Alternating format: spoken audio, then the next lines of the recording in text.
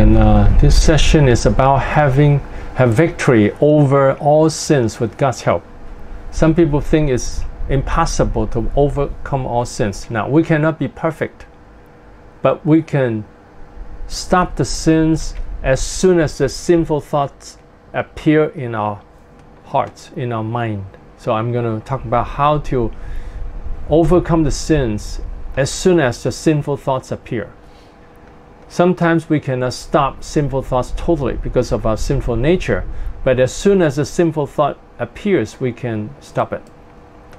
Okay, so we'll continue with this. First, we realize that God hates sins and punishes sinners. God hates sins and punishes sinners. 1 Corinthians 10:8, nor let us commit sexual immorality, as some of them did. And in one day 23,000 fell. Nor let us tempt Christ, as some of them also tempted, and were destroyed by serpents. So when the Israelites sinned, committed adultery, 23,000 were killed in one day. And then the other day they were destroyed by the serpent. So God wants to punish the sinners. And the fact that now God doesn't punish us yet is not because His righteousness doesn't require Him to do that. It's because God wants to give us more time. According to His righteousness, He wants to punish all sinners right now, but He wants to give us time to save us. So because of His love and His mercy, He extended time for us so that we have time to repent. Now, even in the New Testament, when people sin, God can punish right away. Acts 5:3, but Peter said, Ananias, why has Satan filled your heart to lie to the Holy Spirit and keep back part of the price of the land for yourself? Verse 4, you have not lied to men, but to God. Then Ananias, hearing these words, fell down and breathed his last. So great fear came upon all those who heard these things. So Ananias and his wife saw that many people in the early church sold their houses and gave the money to the apostles. They wanted to do that too, but they wanted to do that to attract attention, to say that they also give the money. But they don't want to give all the money. They keep part of the money. Now, if they want to keep part of the money, it's okay too. But the problem is they tell Peter that that's all the money. So that's why Satan filled his heart to lie to the Holy Spirit and keep back part of the price of the land for yourself. You have not lied to man but to God. So when we tell lies, God can strike us dead right away. When we commit any sin, God can strike us dead anytime. Thank God He doesn't do that. Thank God He has compassion on us and He wants to give us time. So these 2 points here, these 2 passages here tell us that God can punish sinners anytime.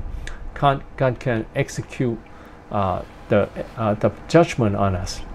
Okay, and then Jesus said to the man healed of 38 years of sickness, John 5:14, see, you are well again. Stop sinning or something worse may happen to you.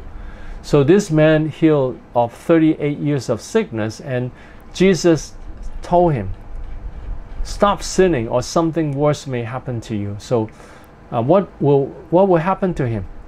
Could be a worse sickness, or maybe evil spirit, or maybe other problems can come to him.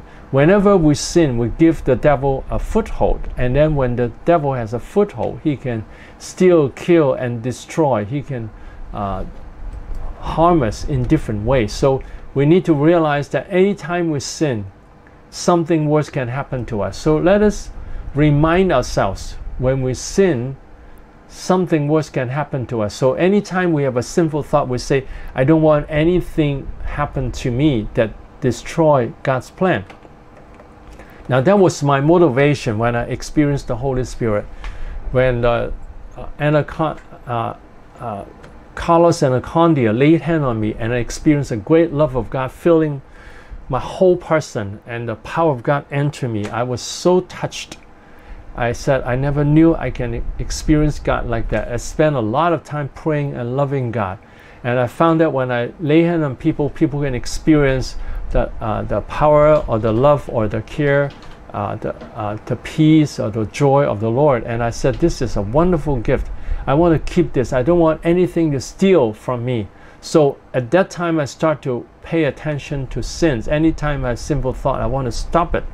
I want to stop it as soon as possible so that it won't affect me, so that it won't take away the blessings of God. I don't want anything to destroy this wonderful gift that God has given me. So I hope we all believe that God has a wonderful plan in our lives, even though some of us might not have experienced the Holy Spirit so powerfully, but still God has a wonderful plan. The more we love Him, the more we experience Him. The more we love Him, the more we'll be blessed by God. But when we sin, Satan can steal from us. So we realize that sins will bring something worse to happen to us. And sinning can cause us to reap destruction. Galatians 6:8. For he who sows to his flesh will of the flesh reap destruction, but he who sows to the Spirit will of the Spirit reap everlasting life. So if a person continue to follow his flesh, his sinful nature, he will reap destruction. Destruction of the whole life. First, destruction of his peace, his relationship with God, his joy, his family, his church, his ministry, and Satan can destroy all these things. And finally, Satan can take away the relationship with God and take away eternal life. And that is terrible. So we need to realize that sins will bring destruction. It will bring destruction. But some people say, well, I asked Jesus to forgive me, so it's okay. Now, Jesus does forgive, but there is still a consequence of sin. For instance, someone yelled at someone else. Even though he asked this person to forgive, the person could forgive. You know, it depends on the person. He asked God to forgive, and God forgives him. But the relationship with this person will have been influenced. That it might be hard to restore that total relationship, the good relationship before that incident. Or many marriages, because of the yelling, fighting, and hurting each other, that it can be hurt in a way that it cannot go back to the earlier stage. But still, the more they work on it, the more it can be restored. So we need to understand that sins can bring destruction. It can destroy our lives gradually, step by step. And the carnal mind is an enemy of God. Romans 8:7. Because the carnal mind is enmity against God, for it is not subject to the law of God, nor indeed can be. So the carnal mind, the mind that is set on the world, is enmity against God, is the enemy of God, is fighting against God, and is not subject to the law. It doesn't obey the law, nor indeed can be. It cannot, because the carnal mind, the mind that is set on the world, it's controlled by Satan, controlled by the sinful nature. So we need to understand that the carnal mind, the sinful mind, is very destructive, and it's against God. So if we have this mind always thinking about sex, always thinking about lust, always think about pride and anger, frustration with people, all this will cause us to have big problems. So we need to realize that when we have this carnal mind, then we'll be against God. Then we won't be able to follow God willingly. That's why we see many Christians, they don't willingly follow God. They reject God. They rebel against God. So that's because of they have a carnal mind, a mind that is affected by the world. And breaking one law breaks the whole law. James 2:10. For whoever keeps the whole law and yet stumbles at just one point is guilty of breaking all of it. So when we sin against God and sin against man, any sin we commit it actually breaking all the law. The reason is like this. For instance, if someone is angry with another person and cannot forgive the other person, then it will affect his own peace. It would affect his relationship with God. It would affect his relationship with other people and his ministry. So everything will be affected. When people have lust, it will affect the family, affect the ministry, affect his peace. Whatever sin we commit and we let the sin stay in our heart, it will affect the whole person. That we would not bear the fruit of the Holy Spirit, and we would not have a good relationship with God, and gradually people would even reject God and doesn't want to obey God, have negative feelings toward God. And that's why in some churches that very often Christians can fight against each other, and they disobey or disagree with the church on certain things. For instance, let's do evangelism together, and they refuse. They don't want to do it because in their heart they have this enmity toward God. So whenever a person has sinned, it will affect the whole person. The person will not have a good relationship with God, doesn't have a good relationship with people and with himself and with ministry and with the family. So breaking one law, any sin is like yeast that can harm the whole lump of loaf of the bread. Do not give the devil a foothold. Ephesians 4:26. In your anger, do not sin. Do not let the sun go down while you are still angry, and do not give the devil a foothold. So when we are angry and then sin, now God in his anger, he has righteous anger, so he does not sin while he is angry. But for people, we don't have pure righteous anger. Very often there's anger brought by his own sinful nature. So when we are angry, it's easy for us to sin.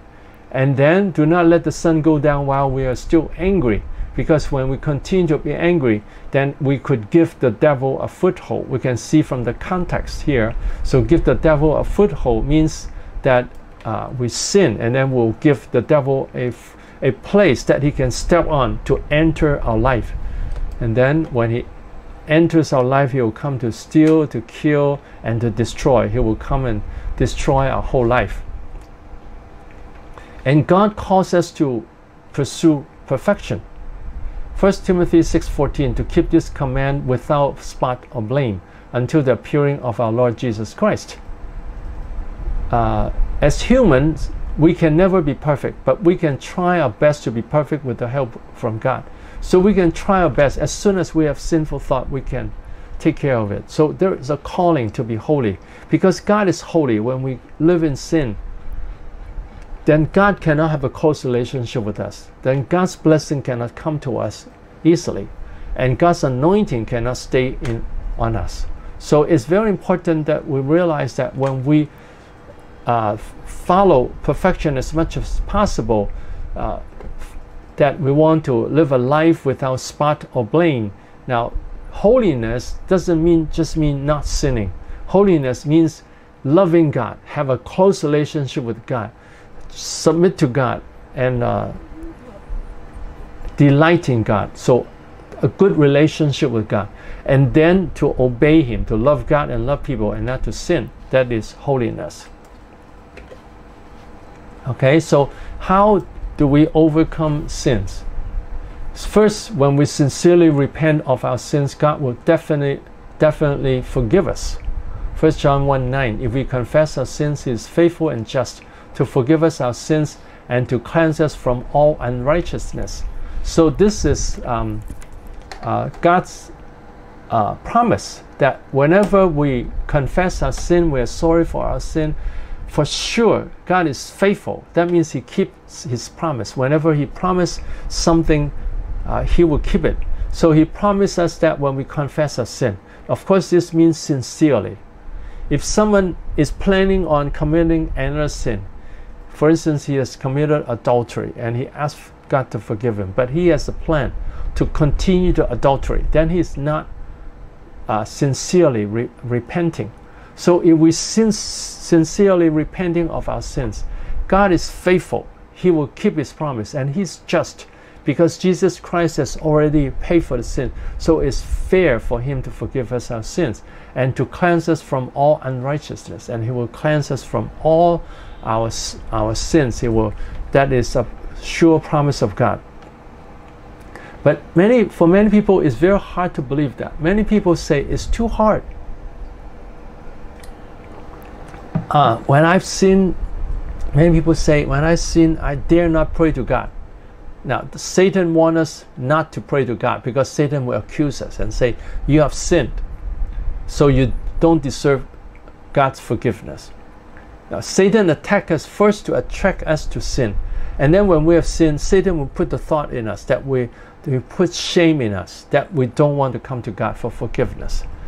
There are many people that live their life like that, that they're attracted to sin, and then they feel bad, and then they don't want to pray. So when we trust in God's forgiveness, then we'll say, as soon as I sin, or as soon as I have this sinful thought, I will ask God to forgive me, and I would believe that he really forgives me. So I hope that we all really believe that God forgives us right away. And Psalm 51:17, the sacrifices of God are a broken spirit, a broken and contrite heart. This, O God, you will not despise. So what we offer to God is a broken spirit, a spirit of repentance, that we are sad because of our sin. A broken and contrite heart, the heart that is sad because of his sins, that feels sorry for his sins, God will not despise. So when we sincerely repent, God will not despise. Now, it has happened to me many times. Sometimes I just thought of some sins in the past, and that is how God reminds us, help us to pursue holiness. And then I say, Lord, I hate that sin. I don't want to commit that sin anymore, and I hate this sin that I've committed. I want to please forgive me. And I believe that God has forgiven me. And then I say, anytime in the future there is a temptation to sin, I want to stop it. I don't want the sin to continue affecting me. So this is how God helps us to hate sin. The step to overcome sin is very important, to realize that sins are very destructive and hated. When we know that it's destructive, it will destroy our life, and hate sin, then sin doesn't have a place in our life, and then we can stop it as soon as it appears in our heart. Romans 8:37, in all these things we are more than conquerors through him who loved us. So we can be conquerors because Jesus Christ has given us that victory. So we all can be conquerors. So don't believe what the devil told us, that you can never overcome your sin. You're too weak. You're always sinful. You're always lusting. So we don't want to believe that. So the 5 steps to victory, again, so this can be used for any kind of problems in our life. First is be aware of any sin or anything that affects our lives. So we become aware of the sins or the sinful thought, and believe that any sin or negative things are destructive. Anything negative, any sin is destructive. It will destroy our life, destroy our marriage, destroy our future, destroy our marriage and our ministry.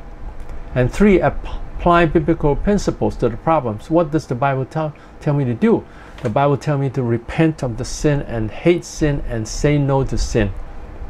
And then pray to have forgiveness and strength. Pray to ask God to forgive us and have strength to overcome the sin and choose to obey.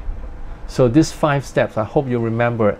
Aware, destructive, Bible, pray, obey. We can overcome sins by stopping the sinful thoughts before they become action. So the key is that we stop the sinful thought whenever it appears in our mind. Whenever we have any lust, when we look at a woman and have any lust, immediately we say this is destructive.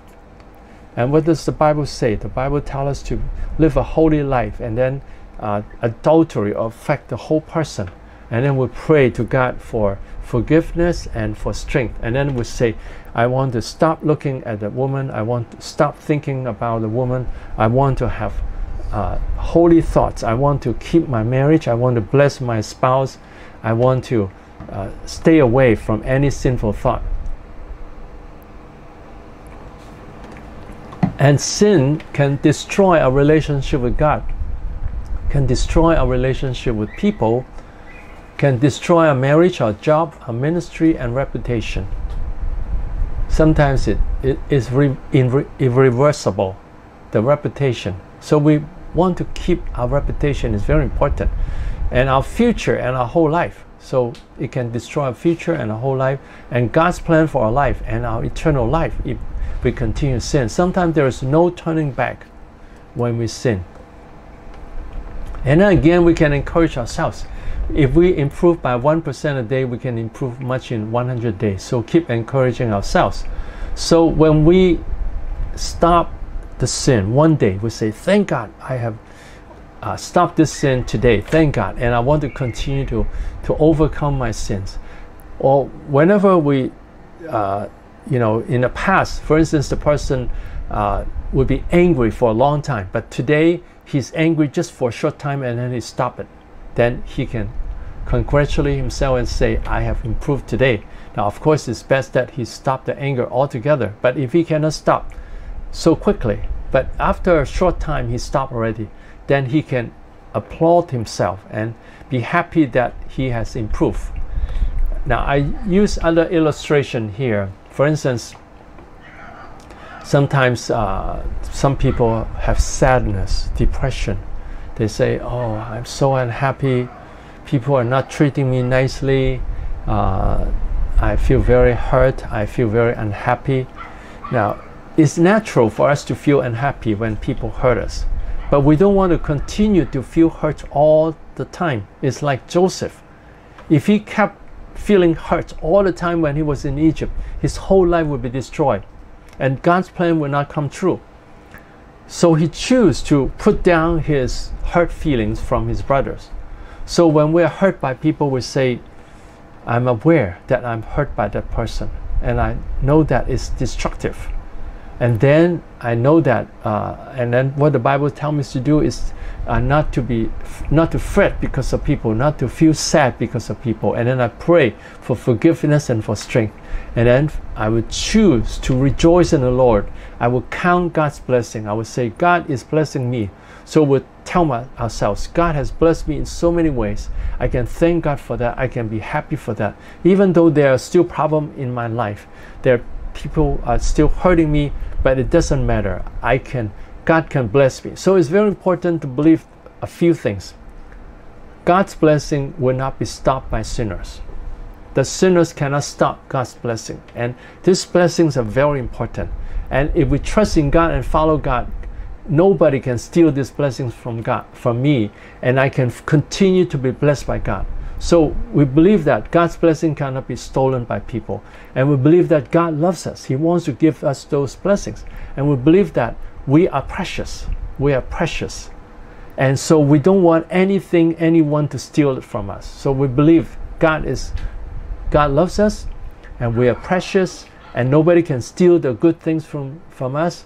And then when we trust in God, God will give us back the blessings to us. So when we believe all this, then we have the motivation and say, I want to keep the blessings of God. I want to continue to follow God. I don't want to continue to feel hurt and feel sad. I want to rejoice in the Lord. When we count the blessing and say, and we can sometimes dance and sing and laugh and say, I can be joyful because God is blessing me. Thank you, Lord Jesus. You love me. It's so wonderful to have you. Hallelujah. Praise the Lord. Praise the Lord. God is wonderful. God is wonderful. Hallelujah. So we can help ourselves to be filled with the positive thoughts of God. And then we can be joyful again. So many people didn't think that sadness can be a sin, because when we continue to be sad, when we continue to be depressed, then we won't have the joy of the Lord. We won't have the strength of the Lord. Our heart will be close to God. So it's very important that we realize that the negative emotions can affect us. So we want to stop it as soon as it shows up in our heart. And sometimes people hurt us first. But even when they hurt us, we don't want to be angry or sad because they hurt us. Because when we are sad or angry, then they succeed in stealing from us. We don't want to lose anything because other people's sins, because it's their fault. It's the fault. I don't want to carry the burdens. So these are some motivation. I hope we have this motivation. And there's another way to look at it. There are four points. The first point is that that God loves us. The second point is that my life is precious. And then when I love God and obey God, I'll be blessed. And then when I sin, then there will be destruction. The destruction will come step by step. So God loves me and I'm precious. God loves me. He wants to do great things in my life. And then my life is precious. I only live once. I want to do my best to be able to bless by God. You know, we can be blessed by God even if we have little education, even when we don't have much money. You know, I came from a very poor family. I did not have the money to go to have so much education. It's after I believe in Jesus that God provides for me, that He gives me the opportunity to have much education. Because when I trust in God, then God wants to bless me and use me.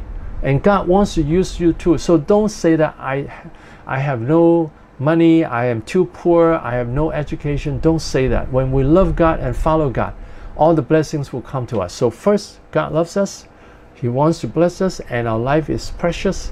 And then when we love God and obey God, then our life will go higher and higher.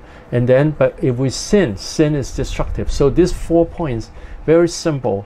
If we believe that, then when we follow God, then our whole life will be blessed by God. Okay, so these are the questions to help us review this session and to remember, to be able to apply it. So I have victory over all sins with God's help. John 5:14 says, stop sinning or something worse may happen to you. After God forgives us, all sin brings, will sins bring any kind of damage to our lives? Yes, it will. It will bring damage step by step. If we don't stop any sin, it will destroy our whole life. It will destroy our peace, our relationship with God, relationship with people, our job, our future, our family, our church, our ministry. It will destroy everything. And finally, and most terribly, is destroying our eternal life. And then why is there damage after forgiveness of God? Why is there still damage? For instance, someone kills someone. He asks God to forgive him. Now God will forgive him, but he will be punished by the country. Then there is still a consequence. Or if we fight with the spouse, even though we ask God to forgive and ask the spouse to forgive, there's still a crack in the marriage, that the marriage will not be the same as before unless we really intentionally build it up. But if we continue to hurt each other hundreds of times, then it's very hard to go back to the early love, to have restored the total love in the marriage. So there will be damage. For instance, reputation. If someone has sinned and then the reputation is broken, it's very hard to restore the reputation and restore people's trust in him. And even after forgiveness of sin, are there consequences of sin? So I just said that there is damage and consequences of sin. And 2, when we sincerely repent of our sins, will God surely forgive us? Yes, He will forgive us. How do we know that He surely forgive us? It's from His promise. And also from the peace of God. When we ask God to forgive us, and then we can experience the peace of God again. And then Galatians 6:8, for he who sows to the flesh will of the flesh reap destruction. What kind of destruction will sowing to the flesh bring? It will bring destruction to the whole person.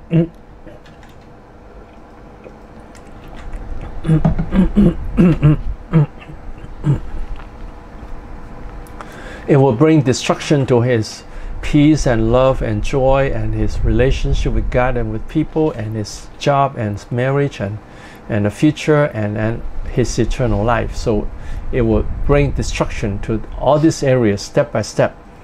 Now sometimes one sin can do it all. If someone commits adultery, it can destroy everything. Someone steals from the church, it can destroy everything. So we have to be very careful to know that sins are destructive. Many people continue to sin because they think it's okay to sin and then ask God to forgive them. They didn't realize there's a consequence of sin. So I hope we remember this and we apply in our teaching and apply to our life. And then what will God do if Christians continue to sin? If they continue to sin, then the relationship will not be a close relationship, because God cannot live with a person who continues to sin. The person will continue to feel guilty. And then the distance from God will be farther and farther away. That will be greater and greater. And then gradually when he continues to sin, he will try to stop the moving of the Holy Spirit. And gradually he will lose the moving of the Holy Spirit. So gradually he can lose a relationship with God. So it's very dangerous to continue to sin and to quench the move of the Holy Spirit. Ephesians 4:26. In your anger do not sin, do not let the sun go down while you're still angry, and do not give the devil a foothold. According to this verse, how do people give a devil a foothold to the devil? When we sin, when we are angry, when we don't forgive, when we have any kind of sin, we'll give the devil a foothold, because the context talk about sin. Okay, 6. What is the first step of victory over sin that we have committed? The first step to victory is trust in Jesus' forgiveness and ask God to forgive us. So to trust in Jesus' forgiveness, ask Him to forgive us so that we are cleansed of the sin. And then we say, God really forgives me, so I can overcome, I can stop this sin after God forgives me. So it's very important to have the forgiveness of God. I hope we have this habit of asking God to forgive us whenever we sense any sin. And even if we don't sense any sin, we continue to ask God to forgive us and to hate sin and to be sorry for our sin. Explain the 5 steps to victory: aware, destructiveness, Bible, pray, choose, to obey. So we're aware of a sin and it's destructive, and the Bible teaches us not to sin and to follow holiness, and then pray for forgiveness and for strength, and then choose to obey. I choose not to sin. I choose not to have lust. I choose not to have anger. I choose not to have unforgiveness. I choose not to have sadness or depression. I choose to cooperate with people. I choose not to fight with people. I choose to say nice words to people, even if they have done something wrong first. I choose to forgive and to bless the person. So whenever we don't forgive, that's already a sin. Even when the person sinned first, it's still a sin when we don't forgive. Okay, and then 8, how can we stop a sin when it enters our mind? Now the key to stopping a sin is, as soon as the sinful thought in the mind, immediately we stop it. Whenever we have the mind to dislike someone, in our mind that we don't like someone, we reject the person, and then we say, this is destructive, this is bad, when I don't like this person. When we look at a person and we don't like him, now he might have problems, but we don't like the person, then it's a sin. Now we don't have to be good friends to the person, but we should be nice to the person. We should greet them and talk with them, and don't reject them. But we don't have to be close friend with anyone. We can choose our close friends. But anytime we find that we dislike someone, we don't want to see someone, we reject someone, then it's a sin. Then we are not loving our neighbor as ourselves. That is a sin. Whenever we cannot reach the mark, when cannot reach the standard of God, when we cannot obey the law of God, then we are already sinning. So anytime we find that we cannot love the people, it's already a sin. When we cannot love ourselves, it's a sin. So when we dislike someone, we realize it's destructive, and then what does the Bible say? Love people as ourselves. And then pray for forgiveness and for strength, and then I choose to greet him. I choose to smile at him. I choose to be nice to him. So that's how we stop a sin. For instance, our relationship with our spouse. we might have excuses and say, well, my spouse doesn't treat me nicely, that's why I'm angry with him. That's an excuse. But when we realize that we don't have a good relationship with the spouse, then it's our fault. Then we realize, aware that we reject our spouse, and we know that it's destructive. It will destroy the marriage. Now sometimes, of course, it takes two persons. Later I will talk about how to build up the marriage. But at least we realize that if we dislike the other person, it would destroy the marriage. So it's destructive. And then what does the Bible say? Husband, love your wife as Christ loves the church. And then for the wife to submit to the husband, and also the husband submit to the wife too, because the Bible verse Ephesians 5:21 says, submit to each other. And then talk about the wife submitting to the husband.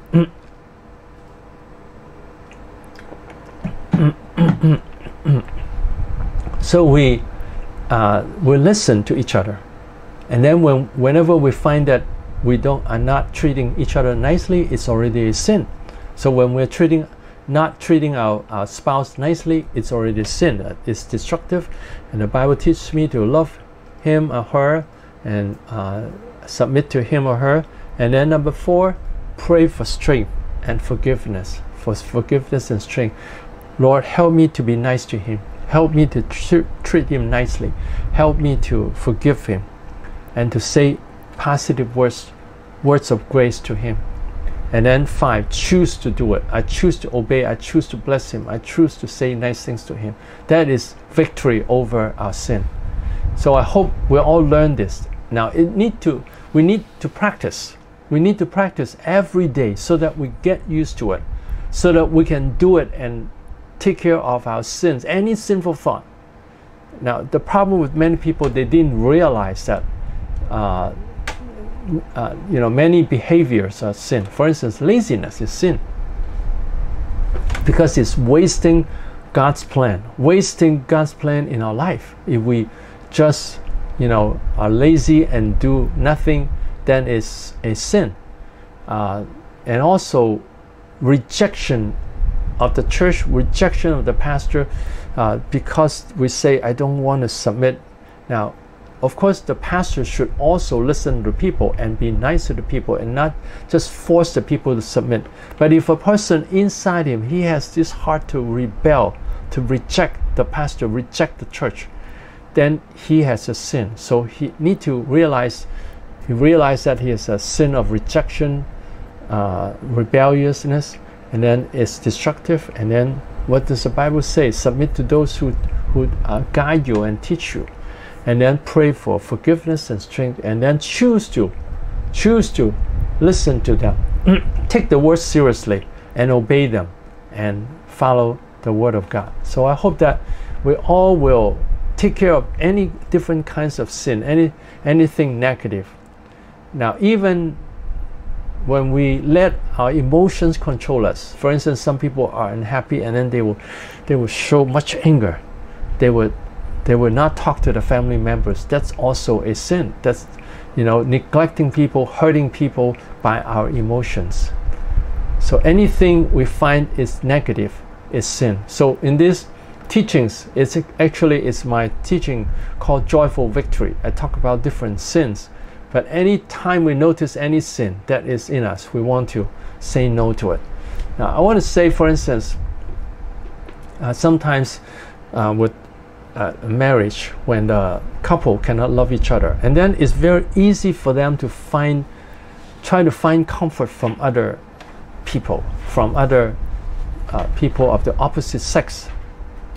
That dependence on other people is already a sin. Sometimes people don't like to talk to the wife, but they say, I talk to some of the girls, they're so wonderful, they always smile when I talk to them, and they're so nice. And then they say, it's nicer to talk to them than my wife. That's already a sin. That's not loving the wife as Christ loves the church.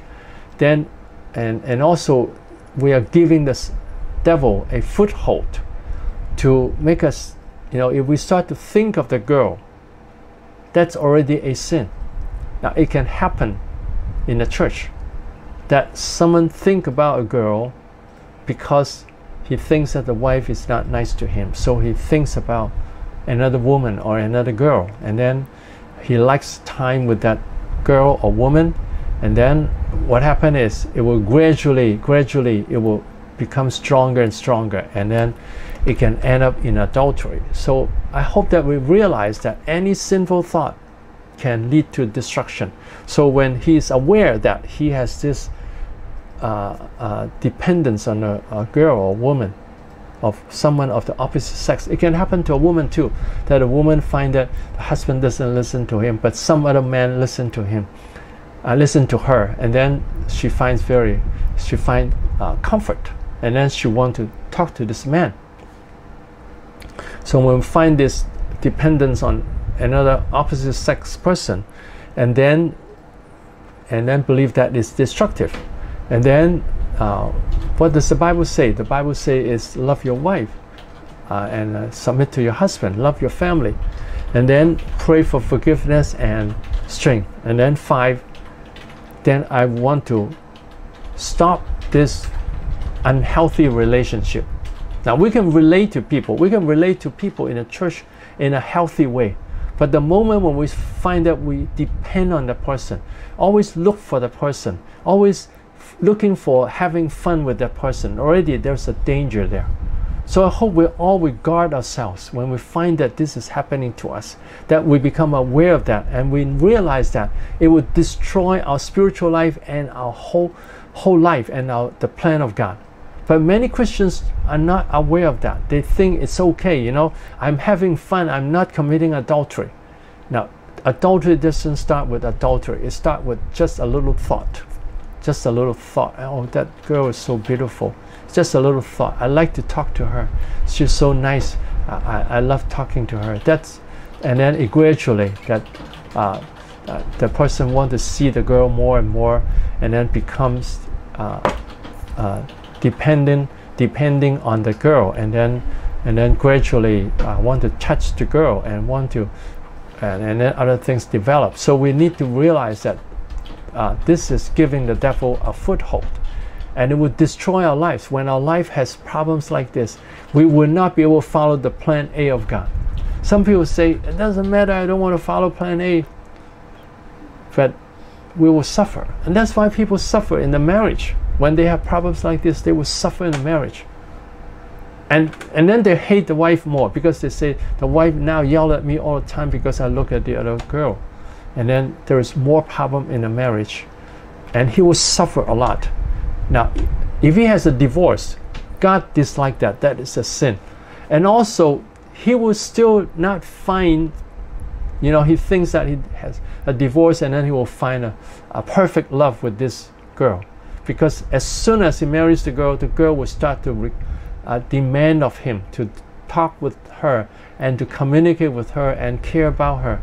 And then he starts to say, now she has become like my wife. Because any woman after marriage will want the husband to care about her and listen to her.